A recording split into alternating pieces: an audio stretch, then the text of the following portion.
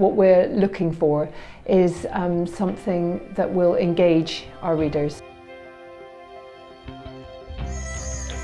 So what makes a good image? Well, I would say real stories about real people, real situations, that sort of human interest is what engages people the most.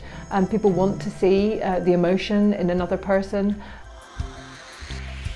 Stereotyping is something that we consider often, and what we are looking for is to try to find pictures of people that kind of connect one another, rather than sort of make them appear in some way other. So, you know, we like to look for pictures of the sort of things that everybody does every day. People who get their hair done, people going to the supermarket, people, you know, enjoying a sunny afternoon, having a picnic perhaps, or taking their children to the playground, the sorts of things that, you know, kind of regardless of race, colour, creed, we all do.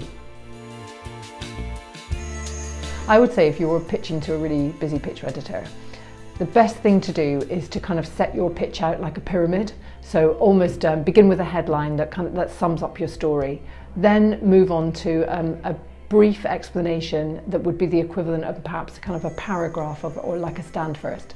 And then always attach your images so that the picture editor can view the quality of your work. I would say attach it in a PDF form because it's really easy to click on and digest in a heartbeat, with a selection of perhaps 15 to 20 images. And that's the best way, I would say, to get the attention of a very busy person.